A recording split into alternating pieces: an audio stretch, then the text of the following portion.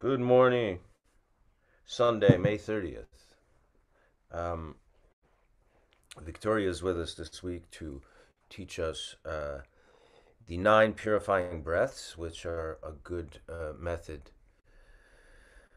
preparing the energy and preparing the body before practice of meditation. Now that many of you have been doing this for a while, we've been introducing some different techniques, like through Lama Surya Das, who kind of gave us some glimpses of Dzogchen technique, and we've been practicing that a little bit here and there.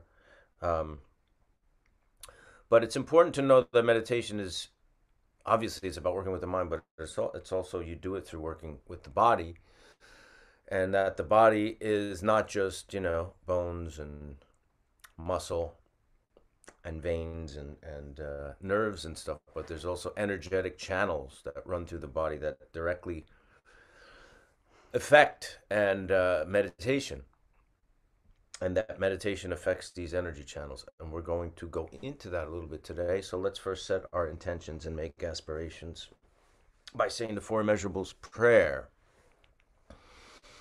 May all beings have happiness and the causes of happiness. May all beings be free from suffering and the causes of suffering. May all beings not be separated from the happiness that has never known suffering. May they rest in equanimity, free from attachment, anger, and aversion. So what's going to happen is Victoria's going to go into this instructions of the 9 purifying breaths, and she'll probably take us through it twice. And at some point, she'll explain at the end of the 9 purifying breaths, we're going to go right into a 9-minute meditation session, and you can see for yourself how that, affects the quality of meditation or the experience of your meditation. After that, I'm going to read a couple of passages from some lamas. While I'm reading, you can use the Q&A function to ask any questions about the 9 purifying breaths in particular, or anything else. But I mean, you probably will have questions about that. After we meditate, there'll be some time when I'm reading from the some Instagram posts from some great lamas. That'll be a good time to ask your questions. Or during her explanation, I'd say, use the 9 minutes to really meditate and just see how that affects it. So, with that in mind, we'll turn things over to Victoria. So, uh, uh, doing the nine breaths purification means we're working with our subtle body. The gross level of our bodies, our physical organs, our skin, our hair, our bones. Our subtle body is the energy which supports our mind and as well as our life, our physical being. So, to practice this, you understand why the 7 point Vairochana posture is so important. The reason why we sit in this cross-legged posture or on the chair with a very straight spine, bringing the chin a little bit in, is to keep all of our channels very, very straight.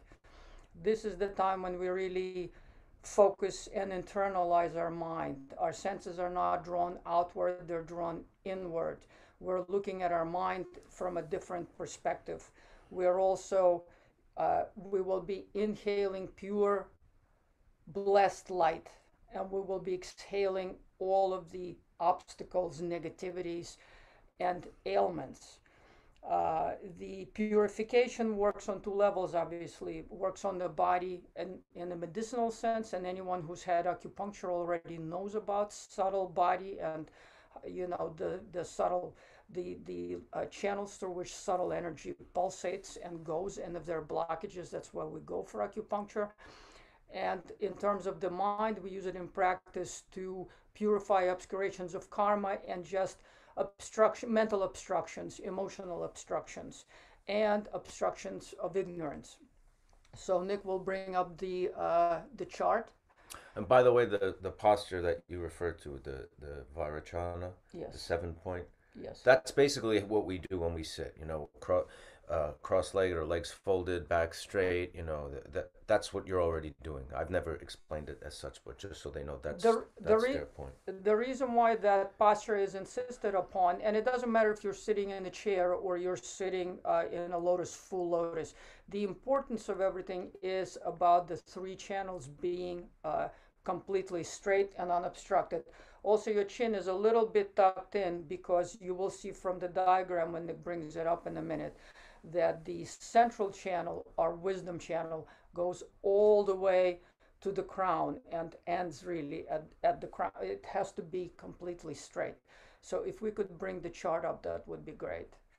I'll read you a little short description of the channels while you try to visualize them and sense them in yourself, inside your body.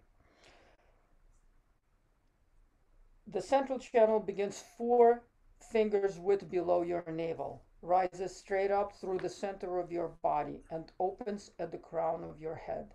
It is a channel of light, blue like a deep sunlit autumn sky. In the diameter, it is the size of your thumb. The 2 side channels are one is red and one is white. They have diameters slightly smaller than the central channel. On your left side is the red channel. On your right side is the white channel. Now, in women, it is reversed. The old tradition, the Enigma tradition, texts always refer to the channels in males and females on the side channels. The central channel is always the same, our wisdom channel. The side channels are opposite in males and females, but you find your own comfort. You visualize with your own body what feels more right to you. When we start the breathing, the 9 breath purification, you will instinctually feel and see the lights and where the channels are located in your body. The 3 channels form a junction 4 finger width below the navel. You see where they all connect, slightly below your navel.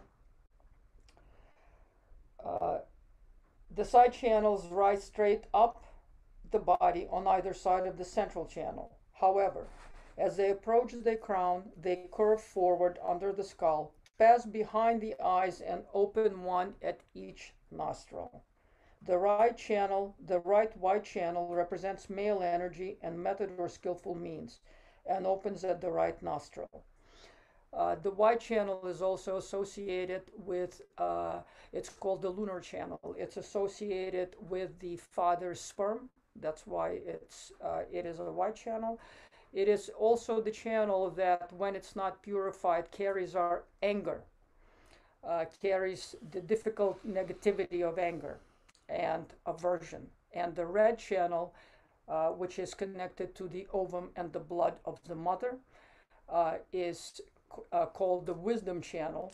The white channel is called the skillful means channel. The red channel is called the wisdom channel. And it's connected to the female energy. It's called the sun channel. And it is connected to, it carries the energy, when it's not purified, carries the energy of desire and attachment. So when we begin the practice, try to really feel the air rising up through the channels. And when we're working on the white channel, you're inhaling pure air in of the blessings of all the Buddhas, luminous white air. Think of it as the pure element of air, which keeps us alive and keeps everything alive. And you will be exhaling on the exhale from the white channel. You will be exhaling everything that's connected with the blockage of anger and aversion, your difficult situations, your ailments, the negativity that are specifically connected to anger. From the right channel, again, we will be inhaling pure Buddha energy, luminous white element of air, completely pure, that purifies our body on the inhale. And on the exhale of the red channel, we will be uh, expelling stale air of desire, of frustrations, of illnesses, things that are connected to attachments and that block us. And then In the end, we will be working with the central channel. We will be expelling ignorance and doubt. So now we can take the chart off. I mean, try to really during the practice itself, try to really not just imagine, but try to sense the channels inside your body. Feel them. Inhale not through your lungs, through your gross body, but try to inhale through your subtle body. It's very, very important for meditation. You know, this is a beginning practice. On the other hand, this practice is used as an advance of all the other more advanced practices, because we are always clearing our body, setting our intention. We're clearing our obstacles, our ailments, our negativities. We're purifying before we engage in any other kind of practice. And this practice can be something very, very profound. It doesn't, you know, just because it's an opening practice before meditation sessions, it doesn't mean that it doesn't have profound effect on us. So we will close with our thumb. We will close the channel, the negative channel, on the ring finger, and then we will close the other three fingers, keeping the first finger open for the nostrils, and we will do the same on the other hand. This mudra, we always have it like this during this practice, because we are closing we are closing off a negative channel. So we will start with our right side, and we will use the left hand under the right elbow. We're also here, it's not just a support, we're again closing a channel with negativities. So we are doing it on both of our palms, and we're doing it under the elbow. We're closing this off. So we will start with our right channel. We will inhale. So in males, it is the red channel. In females, it is the white channel. We will be inhaling 3 times. We will be inhaling pure white light coming through our nostril and coming to the central channel. We'll be exhaling out of the opposite nostril.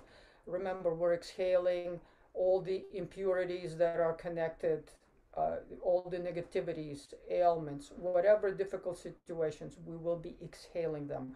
We will be inhaling the purity and exhaling all the impurity. So, and both are going through the right channel right now. That's what we're doing first. Inhale and exhale. We will be inhaling through, we will close off, the right hand will close off the right nostril. We will be inhaling through the left channel. Yes. Left channel. And then we will be exhaling through the right. We will move our finger.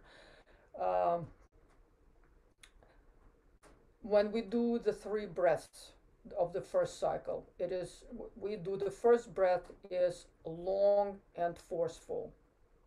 The second breath is short and forceful, and the third breath is just smooth and long. Okay, try to feel air going through your channels, moving through your 2 side channels. So.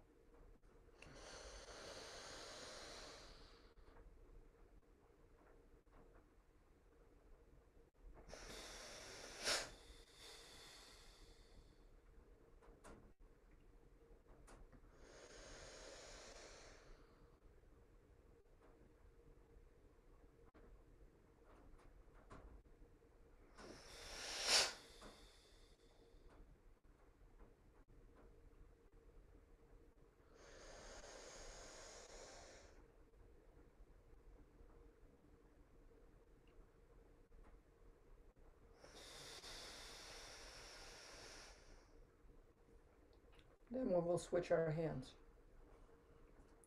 We're blocking the channel for negativity and closing off our left nostril. So inhaling through the right channel. Inhaling through the right channel.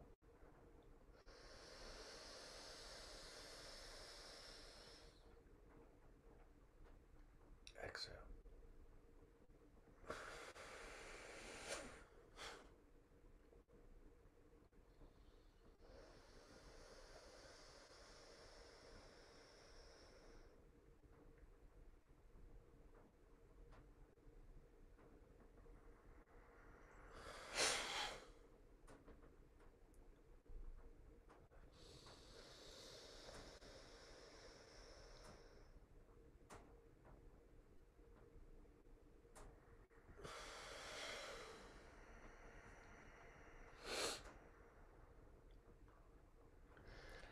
We will place our in the same position, holding the same mudra. We will place our hands on our knees and we will work with the central channel. The important thing to know with the central channel on the last exhale, because the central channel ends at our crown. On the last exhale, we will be inhaling purity and exhaling doubt, ignorance, and obstacles that specifically lead, obscurations to knowledge. We will be exhaling everything that is an obstacle to our meditation and our understanding and our focus and concentration. And on the very last exhale, we will we will exhale through our central channel into and release into space on the third Through the exhale. top of the head. Through the top of the crown, through the central channel, we'll release into space and we will rest in space, merging the inner and outer for a moment. So this last round of three goes through both nostrils into the central channel and then out the same way. Yes, the first two we don't have to visualize it merging with space and going through the center of the crown, but on the third exhale, we will merge the inner and outer by exhaling through the central channel, through the top of our crown. We will exhale through here, and we will rest in inner outer as unified. We are breathing through both nostrils now, repeating the same. First, long and forceful. Second, short and forceful. And the third, we will be breathing through the center out into merging into space.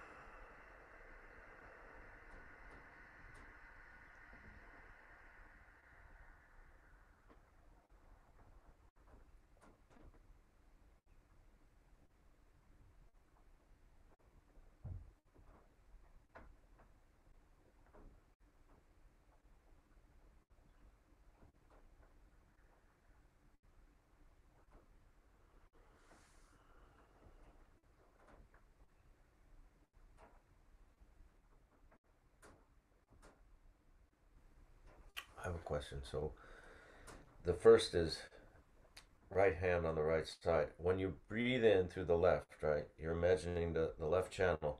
You're imagining the air going down.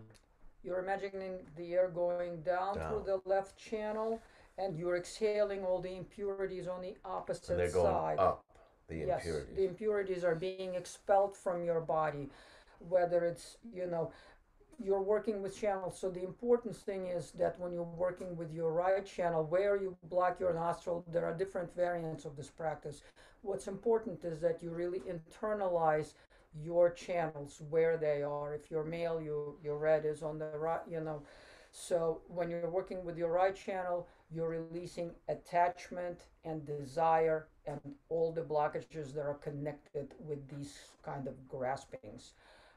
If through the Y channel, you are releasing your anger and aversion. And through the central blue channel, you're releasing your ignorance. With this, you're also releasing all of your physical ailments as well as your mental blockages, your emotional blockages, all the difficulties that arise. Okay, the only important thing is to work with knowing which channel you're inhaling and exhaling through, and connecting the visualization with the breath, and trying to truly feel like the air is really moving through your subtle body. Now you have to connect to the subtle body in this practice. It's not just we're doing inhaling with the normal organ stuff. We are really working with our subtle channels. So that's what's important in this practice, to connect to the subtle body. So we'll do one more round of this.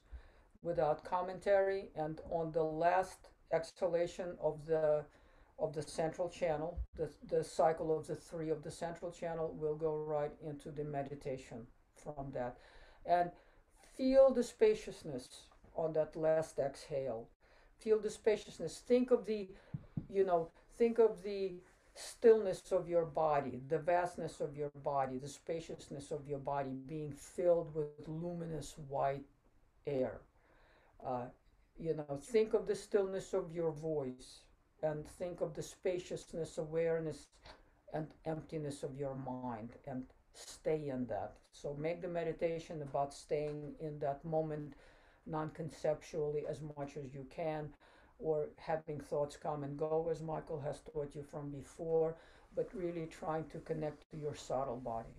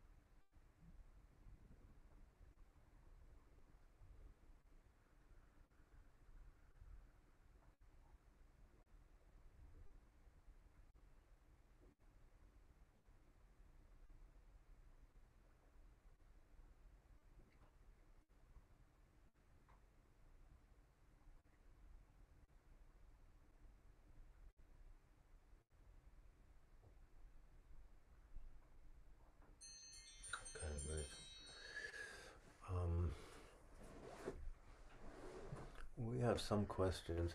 Maybe because we're let's go right to the questions instead of the reading. Actually, it might be easier if we switch, so I can use the Q&A. If you like, also, if you want to just comment on how using the breaths affected your meditation, that's good for us to hear as well.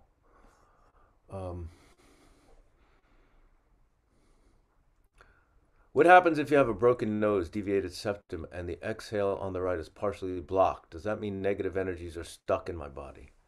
No, it doesn't mean anything like that. I mean, most often one of our, there's always sinus issues. So, I mean, there will be more obstruction on one side than the other. That's a very common thing. The important thing is that you're working with the channels. It's not so much about the physical element of it. It's about that you're visualizing and sensing the intrinsic map of your subtle body and your subtle energies. And the air that comes out through your nostrils is still the gross element. It is not the subtle energy. So don't worry about that. And you will see with time as you practice more, it will actually help you clear up your sinus issue or whatever obstruction that you have. It'll become easier every time that you do it. Great. Okay. And this another question was the same about a deviated septum. Um, Sometimes it also helps to have a paper towel handy for obvious reasons. Yes. Always try to blow your nose before you start the practice. Um, let's see, we got some more here. I felt more cleansed prior to meditating, which seemed to make the meditation easier. And That's kind of the point. So that's exactly the point. So this practice you use before meditation because you find that spaciousness inside you. You stop all the conceptual thinking. Even if things arise, they're much, much lighter, they're fluffy. You can dismiss them very easily. You go into that large spaciousness of a very still body and a silent voice, and the non-conceptual mind. You go into that very big kind of spaciousness, especially on the last breath when you dissolve your mind and you merge with space. The inner and outer you should start to feel like they collapse. That's before meditation, but also use this practice when very difficult things arise. Like Lama Surya Das said, count to 9 before you react. So act, don't react. Use this practice. If you meet a very difficult situation, breathe it in and exhale the negativity before you respond. Now you have this practice, so if your anger arises, you're working with your white channel. If desire and unfulfillment and frustration arises, you're working with your red channel. If you have blockages, you don't understand something, you feel density or dullness mentally, you're working with your central channel. Use the practice as you need it, and always before meditation sessions. Francesca is a little confused. I don't know if being female, I should have been doing the opposite of what we were doing. In females, the white channel is on the left and the red channel is on the right. It's exactly the reverse of what we have on the chart. But, only the old schools stress it, the older traditions stress it. If you feel comfortable visualizing it as it is on the chart, then please go ahead and do so. It's really not that important. The important thing is that you habituate and you remember where your channels are and that you can really work with them and breathe through them, feeling that you're not just breathing through your physical organs, but you're breathing through your channels and feeling the subtle energy move through all 3 channels. Do we keep our eyes closed after we merge with the universe? That on the 9th breath, when you kind of merge with the outside? It doesn't matter because you're really looking with your inner vision. You're not staring at any detail. Now your mind is internally focused. Your mind has turned inward onto the channels, and if your sensation of breathing out through your central channel and merging with the space, remember the inner space and outer space are identical. You're kind of collapsing the inner and outer distinction. Feel the sensation of truly breathing out with your head and just stay in that sensation and feel there's no inner and outer. That's what's important. The eyes open and closed, it doesn't matter. Whatever works for you. If you feel less distracted, close them. I do it with my eyes open. Donna says, I felt more clarity during the meditation. My mind was calmer. Well, that's what you do. You use this meditation, the nine purification breath, you bring your mind home. And you do it before meditation sessions and you do it in difficult situations or at any time. Just habituate yourself to coming to it because your subtle body is the deepest part of your being. It's not your conceptual monkey mind that's caught up in senses and sensations and phenomena outside. You are bringing your mind home. You're really looking at your internal map, at your more wholesome structure. So habituate yourself with that. This gave me a positive charge. I'm left with a similar feeling to that of stretching before a run. I felt wonderful. This made my mind clear to meditate. Perfect. Can you elaborate about the joining of inner and outer space on the third breath of the center channel, or the ninth breath of the whole practice? Because the air that you breathe in and the air outside is the same. It's space and awareness. It is really just, you know, uh, the inner and outer is a conceptual construct. It's not a real thing. So at this time when you are breathing out the last breath of the three cycles, when you're working with the central channel and you're expelling, you're breathing out through your crown, you become aware that there is no inner and outer. That's the explanation. Lisa Rinsler, our friend Lisa, says, Hi, Lisa. will you please describe one more time what each channel stands for? Thank you. The red channel is connected to. The red is on which side again? In females, the red is on the right. In males, it's on the left, as in the chart. The red channel stands for, the afflictive emotion is desire, but it's also connected to the sun. It's called the sun channel. It's connected to the mother's ovum and therefore blood. Therefore, the color is red. And desire is the afflictive emotion. The white channel is which called. will be on the left in women, it's on the left. That's, as I said, not all the schools stress that. Only the older traditions stress that. Dzogchen traditions stress that enormously because they're some of the oldest traditions, Buddhist traditions and lineages. So the left channel is called the moon channel and is connected to the semen that we receive from our father. So the white is male, the left is female. The red is female, the white is male. It's called the moon channel and is connected to anger. And the anger is the afflictive emotion that we're expelling on the exhale, or anything that's difficult. Aversion. We are exhaling and expelling aversion out of our body.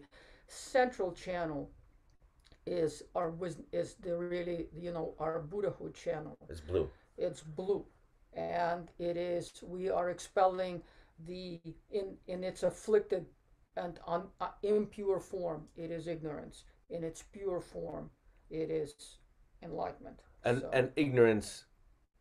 Can you elaborate on ignorance? The ignorance of what, per se? Ignorance of the nature of how we are and how all phenomena are. The ignorance of the empty nature of things. You can feel the spaciousness when we're doing the inhalations. When we are already getting to the central channel, you should start to feel tremendous spaciousness. You're also visualizing yourself as an empty container, maybe without even boundaries, but you're not sensing yourself as a physical body with the organs and the meat and the bone and the blood. You are only sensing your energetic self, and you're sensing it in an open environment. So that's what the ignorance is of, really how the nature of things and the nature of ourselves. So ignorance could also include not being aware, accepting, or thinking about interdependence, impermanence, dependent arising, and those things. All those things. Cool. Yes. Cool. Yeah, ignorance really on on the most ground level relates to not understanding the nature of things, because the nature of our mind is the nature of all phenomena. We're not distinct. I mean, the basis is the same. So Jason asks, is it easier to visualize the breath moving clockwise and counterclockwise depending on your gender? It's not really moving circular, it's it's up and going down. up and down. Yes, you're bringing through one nostril, you're The inhaling on one inhales side down. and exhaling through the opposite side, and vice versa. And then you're inhaling through both nostrils for the central channel work. For on the third round, you're inhaling through both nostrils and exhaling through both nostrils. And on the last out breath, you're exhaling through your crown. But the inhale is down and the Yes. exhale is up. And hold, you see on the chart, 4 fingers below your navel. When you inhale, hold on each breath, on each inhale, hold for a moment and feel the spaciousness. And before you exhale, and remember what you're exhaling, what's going, and which channel is being used to exhale. It's not about clockwise, it's up and down. The movement is up and down in the channels. A couple of people asking about, they would like to read more about this. Any suggestions, books that would have this kind of technique? The technique is called the nine purification breath practice, and there's a lot on the internet that you can find. There's some videos, Any specific teachers, the books off the One top of your girl, head? Tenzin One Girl Rinpoche does a beautiful work called the book called The Sacred Body. Tenzin One Girl Wangyal Rinpoche. Rinpoche. It's called The Sacred Body. Sacred Body. He does very, very beautiful descriptions and work. A little passage I read of the description of the channels is from him. He does an entire program on, the purification is just the initial entrance into the sacred body, and then he goes through much more advanced practices. But I would suggest that first you familiarize yourself with the 9 breath purification and your subtle body, the 3 channels. Can you show specifically the mudra? Yes, the mudra is we're taking our thumb and we're closing right here at the ring finger. The bottom of the ring. The ring. Then we're closing the 3 fingers. We're keeping one finger open so that we can press on our nostril.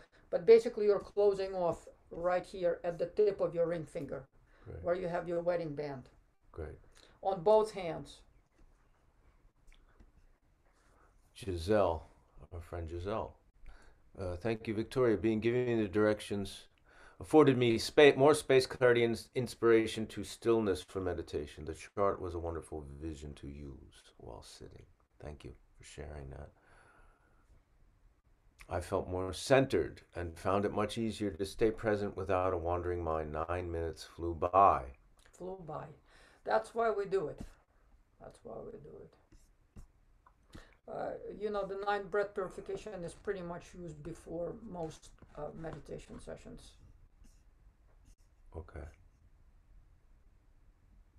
Thank you for that excellent explanation and guidance. I found that very powerful, and I'm very keen to introduce this to my daily practice.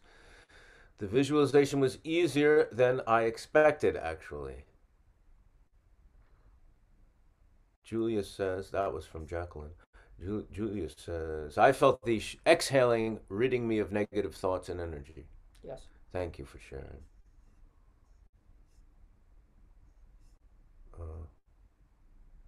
Okay. Good. You want to share something else with the students today? What was that? You want to explain that? Every time that you feel the 9 breaths, even though it's a preliminary to the formal meditation sessions, it can be used all the time. Use it for all difficult situations, not just as a preliminary to your formal sessions. And I wanted to ask Nick to bring up the card of Jigten Sumgon, who is a founder of Drikung Kagyu lineage that Michael and I practice. That's Garchen Rinpoche's lineage, Drikung Kagyu. Drikung Kagyu is... And he's the founder, and he founded the lineage, was it 500 years ago? Yes. And on the back of the card, I just wanted to read out. I'll have Michael read out. Jigten Sumgon 9 verses on view, meditation, conduct, and fruition that do not need to be looked for elsewhere. And I thought it was very appropriate to read it now because outside of our body and our mind, we don't really need to look for anything anywhere. We just simply have to bring our awareness to its ground, and we don't need anything beyond that. So, can you read the Sure. read off the card, please? Jigten Sumgong was 800 years ago. Sorry, not 500. Sorry. My mistake. I have now understood the unceasing stream of thoughts to be primordial awareness. There is no need to look for a view elsewhere. I have now understood the undistracted ordinary mind to be meditation. There's no need to look for experience elsewhere. I have now understood my own mind, that I have never parted from to be the Buddha. There is no need to look for fruition elsewhere. Where there is no grasping, this is the view. Where there is no distraction, this is meditation. When there is no clinging, this is conduct. When there is no wish, this is fruition. So that's a very condensed version of view, conduct, and meditation. And I thought it was very appropriate in connection to this practice because we really don't need to look anywhere beyond what we already have. So I hope you use the practice and enjoy it. Neil says, thank you, Victoria. It was interesting how more active the breath became in allowing clarity of mind to be stronger. So a lot of people have connected to this today. Maybe we'll do it again next week if you're available. It might be good because this is, it's pretty specific. It's not complicated, but it's very specific, and it might be good to just have another instruction session to really solidify it for everybody. Sure. Because it seems to be of a lot of value to people here, and great.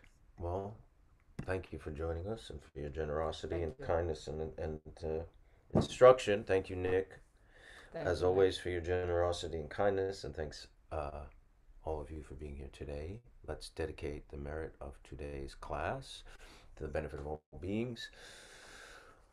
By this merit may all beings attain the state of enlightenment and conquer the enemies of faults and delusions. May they be liberated from this ocean of samsara and its pounding waves of birth, old age, sickness, and death.